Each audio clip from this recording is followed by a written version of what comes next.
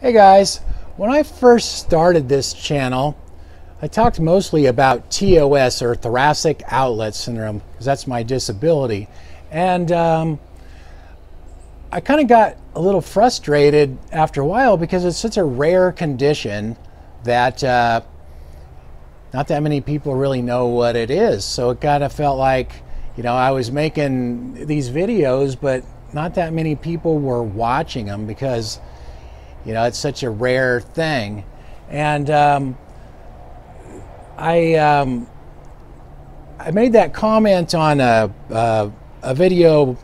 Tim Schmoyer has a channel where he helps people grow their YouTube channels, and I mentioned that to him, and he said, you know what you should do? He said, chronic pain is a really big problem. You should branch out and start making your videos more about chronic pain in general. He goes, you can use TOS as your example of why you're in pain, but you can reach and probably help a lot more people if you if you talk about chronic pain in general. And so as I started doing that, it took some time, but it's kind of caught on more. And then 8 months ago my wife passed away, and so I made some videos about that because I figured, that's emotional pain, and a lot of people seem to watch those and kind of appreciate those as well. So I kind of found that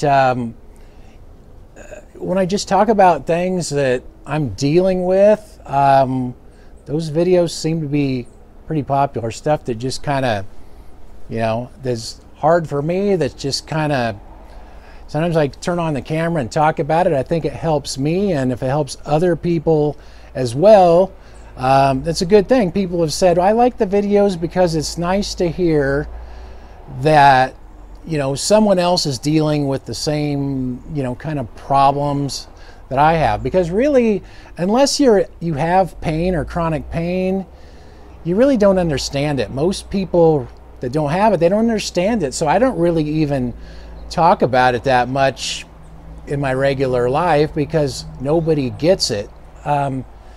Even like when you go to the doctor, they don't get it. When my wife and I first got together, she never questioned my pain, but until she started having chronic pain herself, then she started understanding what I was talking about a lot more. In fact, she would get really frustrated. She'd go to a doctor or something, and she'd come home all like irritated and say, they didn't do anything and blah, blah, blah. She says, it's exactly like the things you would tell me. You go to doctors, they don't listen to you. They want you to just try this or try that. And you say, well, I've already done that.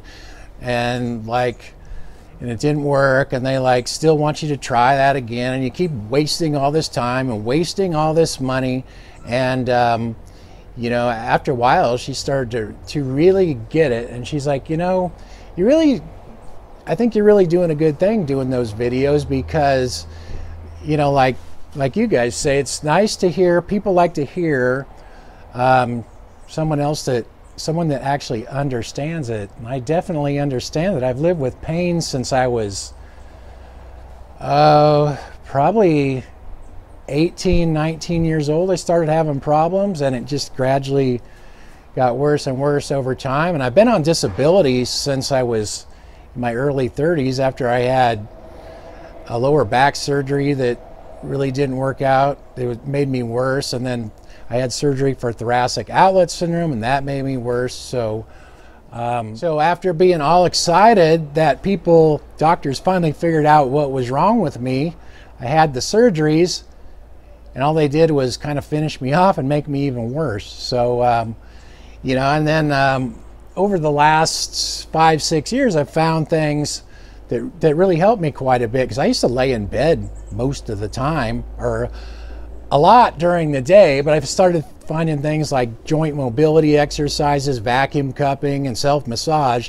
Those are the 3 main things that have helped me, but it was a really long, slow process. In fact, I used to talk about starting a YouTube channel and talking about this stuff, but then I'd make a little progress, and then I'd get a big flare-up, and I'd be in all this pain. I'm like, well, maybe it's never going to happen. Maybe I'll never get good enough to really talk about this stuff, because I won't feel like it really helped me that much. But I'm to the point now where usually once I'm out of bed in the morning, I can, you know, stay up, and you know, I can't do tons, but at least I don't have to keep going and laying down all the time anymore. So I have, you know, made progress.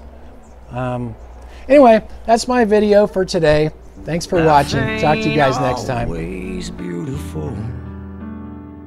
Sometimes it's just plain hard. Life can knock you down. It can break your heart.